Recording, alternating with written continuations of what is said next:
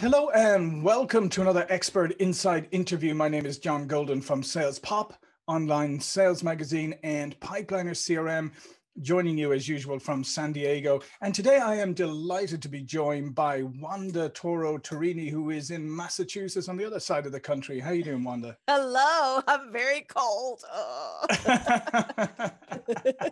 Yeah, well, I did live on the East Coast for a while, lived in the DC area, so I know what it's like at this time But you of year. escaped, so it doesn't count. It doesn't count. I know, it doesn't really count. And I could say, well, it was raining here yesterday, so the weather wasn't that great. But that doesn't help, John. It doesn't help. Okay, I know.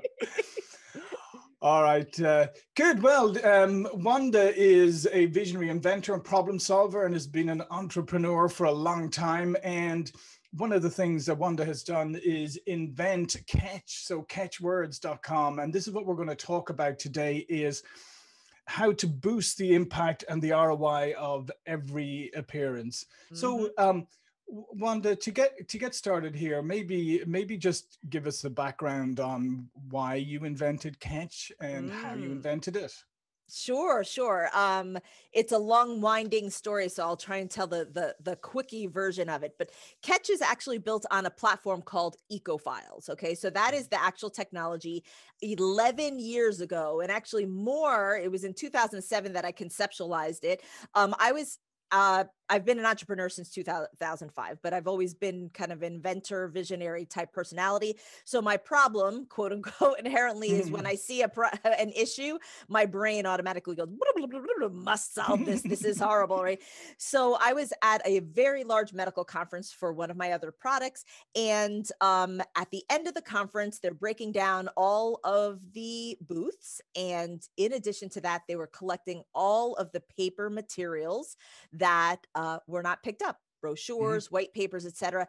And John, it was literally a human climbable mountain in the middle of McCormick Place. If you've ever been to the exhibit hall, McCormick Place in Chicago, it's huge, like a Javits Center in New York, right? And it was very overwhelming, literally to the point there was a full-size dump truck that backed into the exhibit hall to pick this up. And I thought, well, this must be a recycling initiative. And I asked the driver and he said, no, it's just cheaper to throw it out instead of sending it all back to the warehouse. And I had been prior to being an entrepreneur, I have a doctorate in pharmacy. I've been in the pharmaceutical industry for a long time, and I was in sales and marketing there. So I was aware of the millions of dollars that we spent in not only producing these pieces, but distributing them. And I realized that we had no idea who picked up these pieces. We had no idea if it actually was read or if it went into the garbage. And that was just like this, cannot compute, must solve this problem. So it was that day in June of 2007 that I called the solution EcoFiles, merely to say we need an eco-friendly way to enable people to receive this information, to distribute it. And by doing it in some sort of digital fashion, we'll be able to measure it as well. And so over the next 2 years, I evaluated many different solutions, whether it's applications, QR codes, near field technology, everything.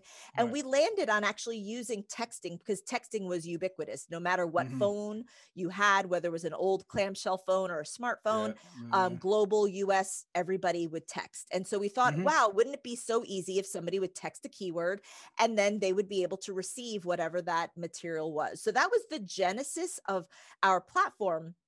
But unfortunately, back in 2009, when I presented, most of my clients were corporate. So when I presented it to my corporate clients, they were like, wow, this is amazing, but only teenagers text. Yeah. And I was crushed. I mean, we were doing very well. So I was able to invest the profit into building the platform, but it was too early. I was too much of a visionary at that point. So I didn't get to use it. I shelved it. And then in 2011, I was running a consulting firm or division of my business, and I had to speak in front of live audiences. And in that arena, I was speaking in front of pharmaceutical executives, and those people running those conferences knew that those were prime targets. So they charged us $10,000 to speak. Wow. So this is a sales opportunity right? Because now I know if I speak, I will be perceived and understood as an expert. And I had to decide, as an entrepreneur competing against PricewaterhouseCoopers, Deloitte and Touche, all of these big companies, am I going to get a good ROI if I pay $10,000 to speak? And so I said, wait a second, I could dust off eco-files. Now, it wasn't created for that, but I know that I give really good educational sessions, and usually I see people taking pictures of my damn slides. And I wish I knew who that person was, right? And so I said, I'm going to give it a try, and I'll invite people to text to receive my slides. And that very first time, 25% of my audience texted. I got 25, the email address of 25% of that audience. And I knew that they were interested in that topic. They were highly qualified leads. And my brain just like exploded, because that was more leads than I had exhibiting in the past, like in the previous 2 or 3 years. Yeah, that's just saying that's fascinating. And it's so interesting, because we stick with these traditional models of doing things, like you said, like, going to these events, setting up a booth, having all your materials, et cetera, et cetera. And there's never, let's face it, there's never really any ROI done on it. It's just what you do, right? Because it's kind of like, well, we don't measure it, but we know that generally by behavior, we pick up stuff. But guess what? A lot of the stuff we all know that we pick up winds up, even if we were interested in the topic, it winds up in the garbage because it's inconvenient. Right. And even if you collect a bunch of business cards, you can try emailing those people later, and so half of them won't even remember that they visited you. Exactly. And a business card does not mean that they were actually a prime target for you. It could, in most cases, it's just a relationship kind of activity, right? It's like, oh, hey, it would be great. Let's keep in touch and whatever. So unless you're very good at actually taking notes behind your business cards, right? To say, okay, this is actually a prospect or whatever, you walk out with a lot of business cards and whatever, right? And if you did speak, prior to, as one of my clients say, BK before Ketch, she would say, you would witness people being inspired by your message, right? You could see that twinkle in their eye. You could see the activity of the note taking and the picture taking, and you invite people either to come and speak with you afterwards, or to email you, or to Facebook message you, or whatever. And most of those people don't do that. And there's an actual behavioral psychological law called the law of diminishing intent, which just means the longer we wait to do something, the lower the probability it is that we're going to do it. And that's what happens. And it's kryptonite. It's kryptonite. And it's very frustrating. And another one of my clients said, I felt like a one-night stand. She's like, it's like everybody's like, wow, you're amazing, whatever. And then I have no second dates. Right. So that was the genesis of Ketch. Now, the reason why it's called Catchwords now is because even though the platform was eco-files, as speakers, we're not thinking about being eco-friendly. It didn't make sense from a branding perspective. So although the platform was eco-files, I actually did a meditation to try and figure out what is the appropriate branding for what we want to achieve when we're trying to speak to an audience of ideal prospects. And literally in my meditation, the word KETCH came up, and I woke up from my meditation. I was like, catchwords. You want to catch your ideal prospects. And so that really is what catchwords is. And it's a textable keyword that people can use. But what I learned when I used it that first time, 25% of my audience texted, right? Fantastic. But I'm a nerd, and I had to analyze it and see, well, I could do better. Clearly, right? If I actually strategized. And so over the next couple of years, I tried to figure out what was the most appropriate way to verbalize, to visualize the catchword. What is the transition in between my talk? Like, there has to be a bridge between your talk and your catchword. Otherwise it sounds like, hey, get a 10% discount by texting this word. And that's not what this is, right? So they're typically texting for content. I like to call it a value bomb. And so there's a lot of strategy in figuring out what that is. And when I figured that out, I was able to consistently get 76% of my audience texting every time I spoke. And I happily paid $10,000 because I was getting more ROI out of it than everybody else, right? And so this was benefiting my consulting firm. I built it to $4.2 million, and I'm like, woo. And then I realized, like, actually, I would love to do it for everybody else, because I felt frustrated for those other speakers who I saw were intriguing the audience and losing out on that opportunity. And so I changed my model to, it took me several years to do the pivot, but to really focus on catch and catchwords, and to supporting what I would say those service-minded and impact-driven experts. You know, the experts, like, if you find, like, you really love speaking to the audience and knowing that you left them different at the end, right? And those are my people, because then not only do we work on moving the audience, but then we work on bridging them to this anchor, which I'm showing on the screen for those people that don't see it, which is a catchword. Right. So that's how it works. Like what you're just showing right now is that the words are very carefully chosen. Yeah. And then, you know, you text them, you get and you get a reaction. Exactly. So in this case, for example, when I'm educating about lead generation and really trying to get the most out of every appearance, then I invite you, and I invite you all listening, if you do this, if you actually commit to showing up and want to connect to your audience, then you could text leads, LEADS, to 411-321. That's in the US. And I'll tell you what you're going to receive first, and I'll give you an alternative if you're outside of the US, right? But the most important thing is I put together this guide on how to transform your talk into a lead generating machine. And what I did is just kind of summarize some of those essential strategies that I realized really transformed that speaking engagement, to not only serve the audience. You still want to serve the audience, but you still have to realize that you're there for a business objective. And I think as experts, we're often plagued with educating people to the extent to our detriment, right? Then we're like, wait a second, right? Now they think that they could do it, and I didn't mean that, you know. Yeah, no, it's very true. And I think the other thing too is that experts and you know, when you're giving speeches and that, you kind of get so wrapped up in your content and looking at the reaction of the audience and everything, and people pat you on the back afterwards, that you almost forget about, or you never were focused on the follow-up. Exactly.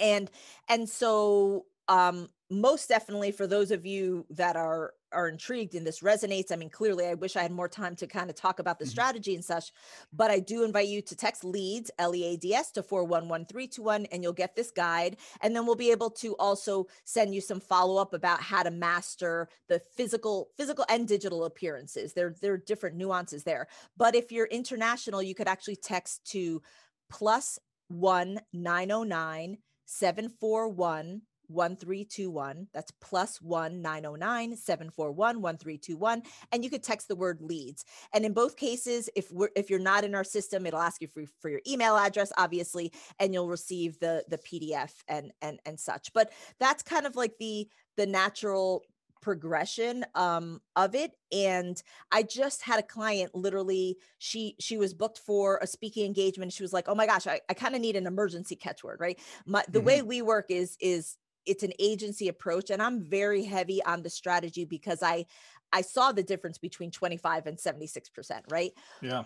But then I also realized, well, shit, the 25% was way better than what I had before, right? So in those emergency cases, it's like, okay, if you know that you have really meaty slides, or you have something already that other people have said, wow, this is a really valuable resource, then we could create a very quick turnaround catchword for you.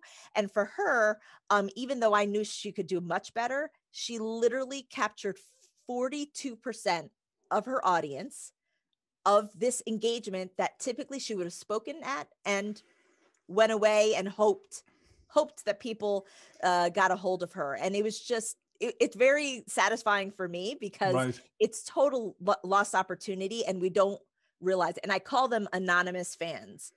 Those anonymous fans in your audience who really are like, wow, that was great. And then they forget because life happens. Yeah, and as we've seen so many times in the past, like, you know, you get a line of like people who want to talk to the speaker or whatever, and then most of them give up and go away and all of that. You get the And one chatty person like me, right, who's in the front of the line, and everybody's like, all right, I'm never going to be able to speak to this. yeah, and unfortunately that one person has often gotten, it's not a prospect, nothing, it's like Right. just a nice person who wants to chat to you. Yeah, at least I'm self-aware enough to be like, look, if I'm not your ideal prospect, I'm not going to take up your time. But it is true. And then you're watching going, oh, come back, please. You know? And let's face it, what do we normally do? We put up a slide at the end. If you want to contact me, here's my contact information. And by that stage, like, half the people are either leaving or they've gotten bored with taking pictures of slides and right. and yeah, exactly. And how many people actually have done it? I literally don't think anybody in my bazillions of years presenting, I don't think anybody has said, I really liked your presentation. I went, no.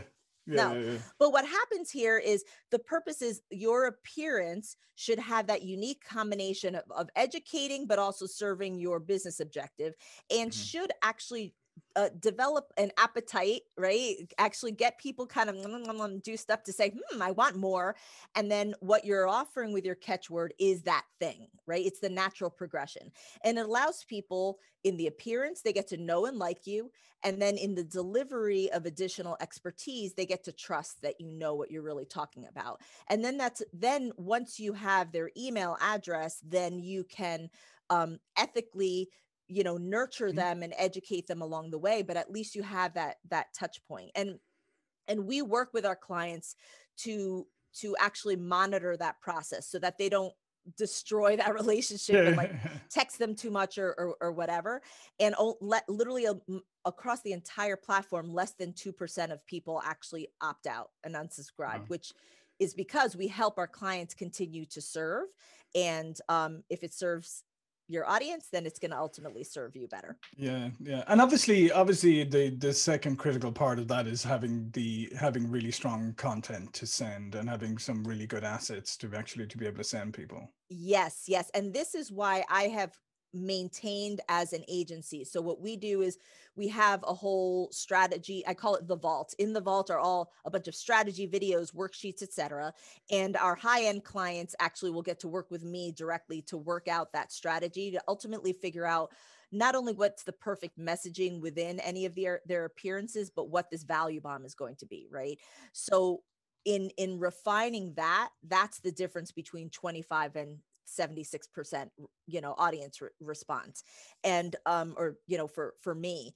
And, so that's why I spend the time on that. Now, what's been interesting is, of course, 11 years ago, I created this, but probably in the past 2, maybe 3 years, I've noticed people starting to use textable keywords, right? So now, like, there's some marketing software where you can kind of add a keyword and stuff like that, but there's power in the strategy, right? The strategy enables you to wield the full power of the technology. And in turn, I've seen people use it where I felt it was a detriment. It was a very poor experience. Therefore, it looks very shoddy, not professional, and it actually kind of repels people because it's like, ugh, that was a bad experience, right? So, so for the people that say, oh yeah, I've seen that, it's like, yeah, at first I was mad. I must admit, I was like, we've been doing this for 11 years. But then I'm like, actually, no, that just means that the market is finally ready. Yeah. And I was just a little ahead of the game. But I'm happy that the market is finally ready. And then if people want to do it right, then they use a catchword. Yeah, because let's face it, I mean, just like email before it and probably in every other form of marketing or lead generation or whatever before that, there's a small amount of people who do it well and a lot of people who do it badly. And I think that's unfortunately with text now, we're starting to see that already, that people just think, oh, wow, this is fantastic. So put no thought or strategy behind it. Yes, absolutely. And are actually very selfish in their utilization of it, right? So now there are now my phone does have a spam box and a non-spam box in texting. And it's kind of evolving depending on what messaging software you use. And it will know if it's a spam box, you don't get it. right? Now, our open rates, for example, we can tell because of the metrics. Now, in texting, you technically cannot tell. There's no way of knowing open rate on a text. If somebody tells you, well, 99% of my text, that's just from user experience testing. There's no metrics on that, right? So over time, you will not know if your text is not opened, right? But we know from the sense that we deliver a text plus an email and an attachment. And that's very different from us. Literally, the email has a little paper clip, which prioritizes that in the recipient's mind, right? And when somebody texts your catchword, on average, our open rates are 150%, which means your subscribers will open that text an average of 1.5 times. Wow, that's amazing. So why? Because it's strategy, because we were thinking about serving them. They open it up on their phone and they're like, wow, that's really cool. Then when they're on their PC, they open it, right? So the strategy gets you that. I've had other clients in the beginning, when I was working for just corporations, and they're like, oh, we don't want to dig into the strategy. Let's we want to slap it on our exhibit booth, for example, right? 0% of people texted. This was their audience was chiropractors. And they're like, well, you see, chiropractors don't text. I'm like, what are you talking about? What they offered was totally selfish. Yeah. It sucks. Because I guarantee you, most chiropractors are texting constantly, like with appointment updates and all that kind of stuff. Yeah. Exactly. So it was a matter of saying, well, actually, what's wonderful is that the tool told you that what you're offering is not good enough. Right. But they didn't see it that way. They saw it as a failure of the technology right. But this was early on as well, when honestly, I wasn't as strong about, no, you must do the strategy. Now for me, it's like, if somebody uses a catchword, if somebody sees, oh, I'm texting something to 411321, I want them to know that they could trust it because they went through this process. Because anybody that has a catchword actually is impact driven and and service minded, and they're not going to waste your time. Yeah, listen, this is fantastic, Wanda. So thank you for sharing this with people today. And I think it's really important because, like I said, you don't want to make the same mistakes you made with email, and that you don't want to think, oh, text is really convenient and I can just spam the heck out of people. And let's face it, there's nothing more irritating than getting like spammy texts. Because text feels that much more personal in many ways. It's so personal. Yeah. And actually, there are a lot more rules around texting. So there is, like with spamming, we've kind of been like, and like the user themselves will ultimately like say, okay, I don't want it. But actually with texting, there are federal guidelines, and your phone number can get shut down. And then you will have so all those people, you have lost the opportunity to communicate with them again, because you can't drop those people into another list and like reconnect with them. That's illegal. When people do that, it is illegal to do. And you don't want to be that guy or that girl, right? Hopefully not. So my background was the pharmaceutical industry. So inherently from the beginning, we were very, very compliance focused. And it's enabled us to really survive a lot of other systems where when they were sharing a platform, if one person messed up, then everybody lost their opportunity, right? So it's a gated process, but it's for your benefit ultimately, because with a less than 2% unsubscribe rate, that means, the subscribers are saying like, yeah, we feel that this is valuable. And then we've had even some, like I say, the average open rate is 150%. We've had some clients, especially in the healthcare arena, where their open rates were like over 600%, because they were delivering something that was so valuable to a patient population, right? That the numbers showed that they were consuming it, they were sharing it over and over again, right? And it was mind-blowing for us, but then it allowed us to realize that there is a spectrum and that you can use the tool to actually assess that. Yeah, absolutely. Hey, listen, Wanda, this has been fantastic. And I know, thank you. Yeah, and I really, really encourage people to check out ketchwords.com. That's KETCHWORDS.com. I really encourage you to check it out because, as we just said a few moments ago, you can easily mess this up, and you can easily get too enthusiastic and carried away and do this, start using text and all that without any strategy behind it, and it's not going to serve you well. So I would encourage you to check this out. All of Wanda's information will be below this video. But before we go, Wanda, any additional words to say about yourself and your business? Oh, no, I think hopefully everybody will understand that for us, it's about the results. And we're very aware. I have a performance background, so I'm very much aware of the impact of the audience. And if you keep the audience in mind, how much you can really change things as a result of that. So I do encourage people to text LEADS, LEADS, to 411-321 to get that experience of what your audience can experience. And I look forward to helping you catch those anonymous fans.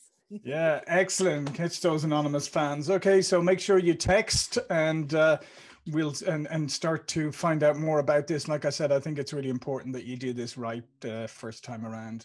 Thank you. All right. Yeah, my name is John Golden, SalesPOP Online Sales Magazine, Pipeliner CRM. See you all for another interview really soon. Thank you. Thank you.